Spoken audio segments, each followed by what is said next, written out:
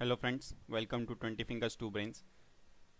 In this video, we are going to show how to bind a grid view to an XML file.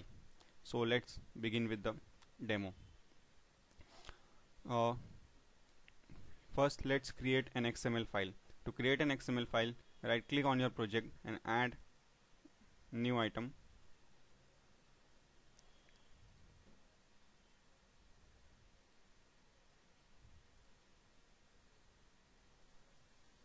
And select an XML file. You can name this XML file whatever you want. We have named this XML file as user details all XML and click on add. So after adding, the XML file will appear in the Solution Explorer. In the Solution Explorer, you can the user details XML file will be empty. So what you can do, you can create a parent node. In the you can name anything like employee details, user details, sport details, student details, whatever you want. So under the parent, we can create a child node. For every child node, we will have all the properties like user ID, username, job title, address, and this will be repeated for all the users. So once this is created, let's go to create a grid view. We have already added a page, gridview example.aspx. On this page, we have two parts. One is the designer page, other one is the source code. So on the designer page, you can drag drop a grid view.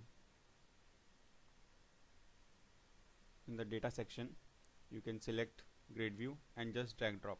When you drag drop, you will find it will not have on all these properties like columns. It will only have ID, run at server, and the width. So you can add all the properties like columns, and you can bind this using the ASP bound field. So in the ASP bound field, you can add all the properties which are there in the XML file.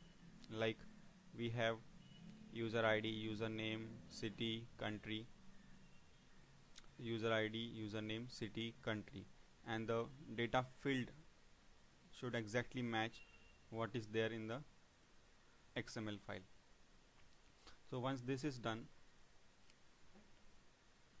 in code behind, what you have to write is simply create a function bind grid view to XML.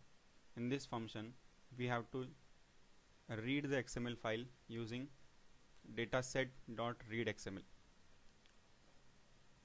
This will read all the details which are there in the XML file, and it will bind using the data source and data bind of the grid view. So let's debug this. We put a breakpoint here and set this page as a startup page.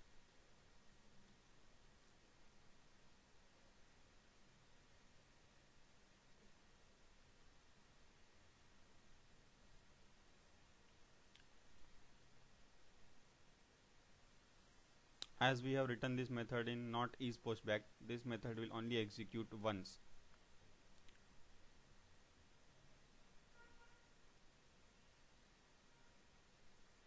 So if we see the data set, it is having all the details which are there in the XML file, and the table name is exactly the name of the node.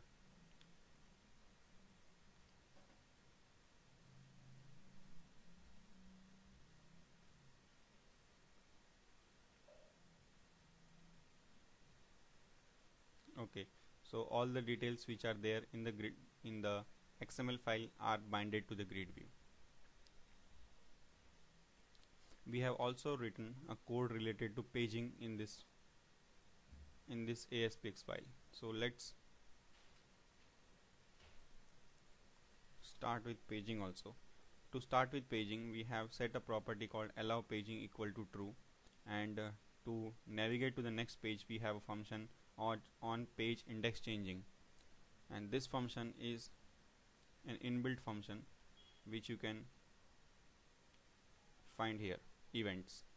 on page index changing, and when we click on it, it will be redirecting us to this one. So what we have done in this is, now we are having very less records. So what we can do is, we can set the page size equal to, say, 4.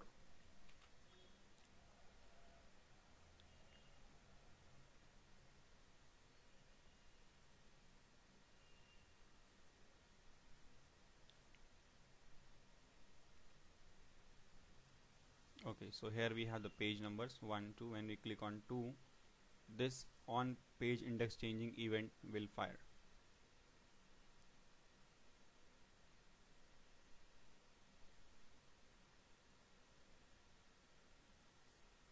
If you can see the page index is 1, and after changing the page index, we again have to call the bind Gridview XML method, so that the new data which is coming on page index 1 will get binded to this Gridview.